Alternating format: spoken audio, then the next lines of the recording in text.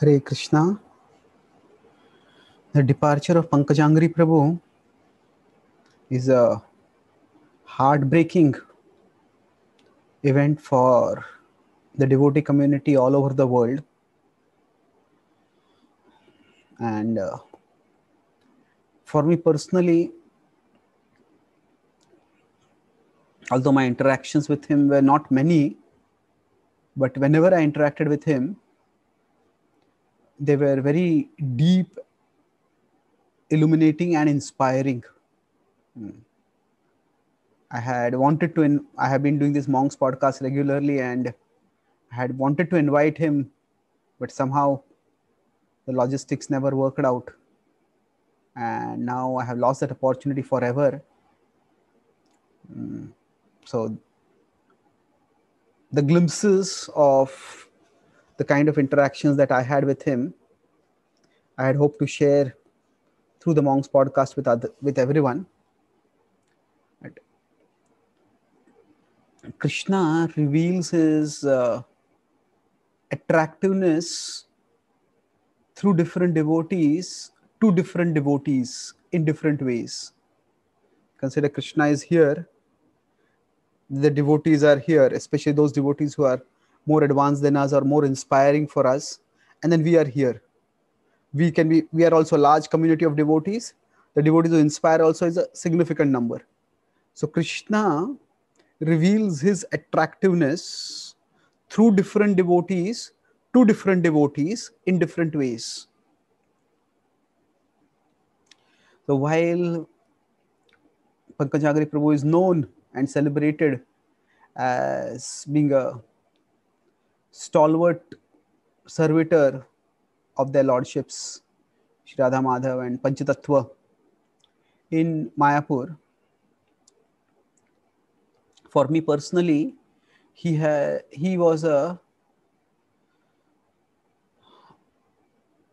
guide in whom I could see the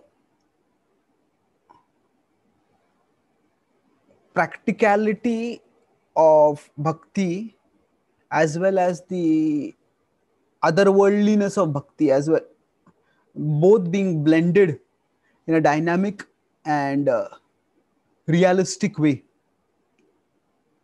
Sometimes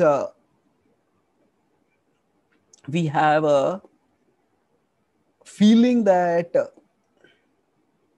there is an irreducible bridge or irreducible gap, rather, with no bridge between the way we are practicing at our present level and what is expected from us or what we aspire for, the levels of absorption in Krishna, the levels of dedication to the service of Krishna. So we feel that it's almost impossible to bridge those gaps. But it is possible. And while different devotees inspire us in different ways, some devotees inspire us by embodying how exalted devotion, levels of devotion are here at the top. Some devotees guide us how we can step forward from here. But to embody both the practical and the transcendental in one person is remarkable and remarkably rare. So whenever I had the opportunity to visit Mayapur, one of the most cherished activities for me in Mayapur was meeting Pankajanghri Prabhu and Jannivas Prabhu, sometimes together, sometimes with them individually. And when I was in Kolkata, I got to meet and talk with them. One time when I was doing traveling preaching in Orissa and Bengal in youth outreach. So at that time also, at a railway station we met and we had discussions. So at various places, it was with Pankajanghri Prabhu individually or collectively with Jannivas Prabhu. So what struck me the most was this observation that while he was so devoted to deity worship, he was also very insightful, not necessarily in terms of quoting esoteric scriptures, although he knew a vast variety of scriptures, but very insightful in terms of addressing questions which could either perplex one spiritually, philosophically, or paralyze one practically. And even when he would answer questions, his prayerful contemplative mood while answering those questions would for me be a model. I live much more in my head than in my heart, in the sense that for me, philosophy and sharing philosophy is significantly a matter of analysis, and the way to the heart is primarily through the head for me. But many times in my question answers and in my presentations, things used to stay largely in the head. And it was through my interactions with him that I could see that while there is a devoted heart and there is an analytical head, and how both can be synergized together. So sometimes when the same question would be asked to him in a class, and a few hours later I would ask him the same question, he would give different answers, because he would go significantly deeper in his answers, become more specific, quote more from diverse sources, even from his own personal experiences. And what was clear that he cared not just about the subject that he was speaking to about, but he cared about the person to whom he was speaking. And the multidimensionality of devotees was what struck me during my interactions with him. That while he celebrated for one particular service wherein he had extraordinary dedication, Mayapur is our movement's international headquarters, and as Srila Prabhupada made if we consider centrality of Prabhupada's mission in India was building magnificent temples, having marvelous deities, and institutionalizing or instituting majestic as well as intimate standards of deity worship. So all this was, if we consider, was Prabhupada's primary legacy in India: magnificent temples, marvelous deities, and majestic and intimate forms of standards of worship of the deities.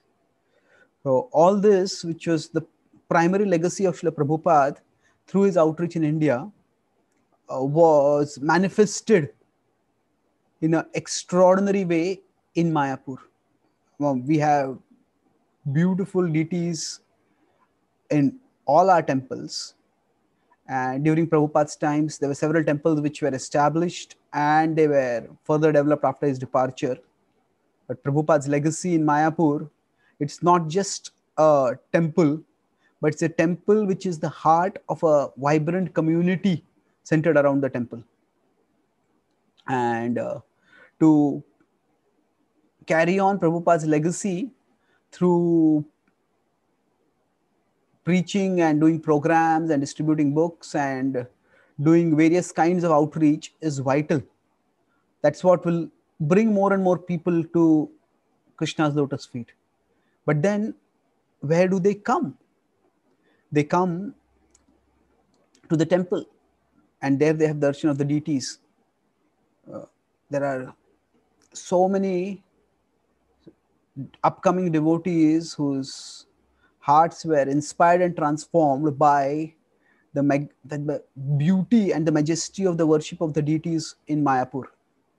And while there is a large team of devotees which have worked for making the temple and the centrality of the deities, deity worship happen, Pankajanghri Prabhu is foundational among those devotees. His role is like pivotal. No. So some of my strongest spiritual experiences, devotional experiences, have been while beholding the Panchatattva, Narsimhadev, Radha Madhav, and I would know that it is not just because the Lord is present there, but because the Lord is present there due to He being worshipped so wonderfully by a galaxy of illustrious devotees led by Pankajanghri Prabhu and Jannivas Prabhu. So this was his defining service, and that is what he is known for and celebrated for. But along with that defining service, he had the side of which with which I connected the most was this side of being a contemplative, caring, and deeply personal guide. So the questions that we have as we grow spiritually change. Initially, it is more about the philosophy and how to make sense of the philosophy. But as we grow, those questions may, some of those questions may still remain. But then we have questions about how the philosophy is to be applied in our real life. And in that, I found Pankajanghri Prabhu's answers and association as invaluable.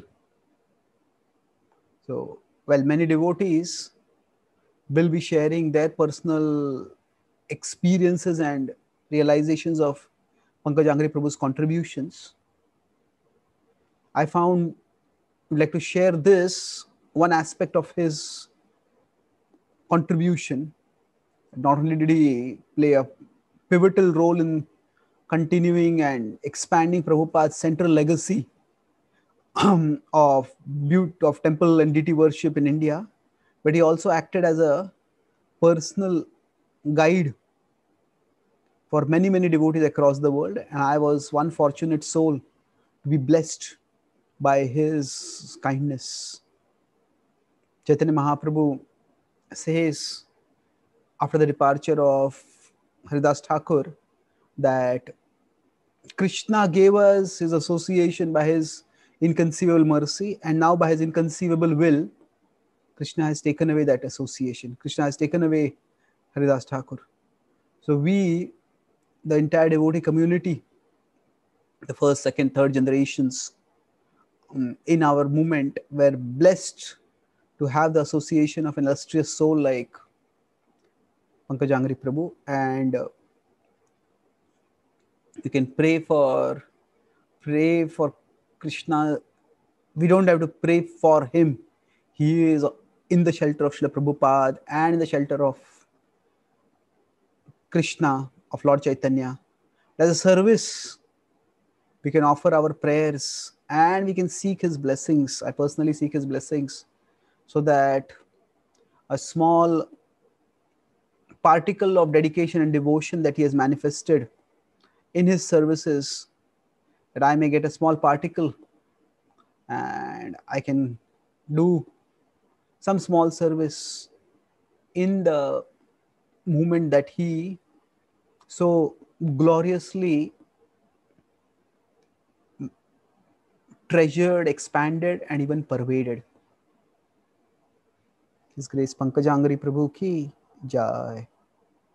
Srila Prabhupada ki jai. Hare Krishna.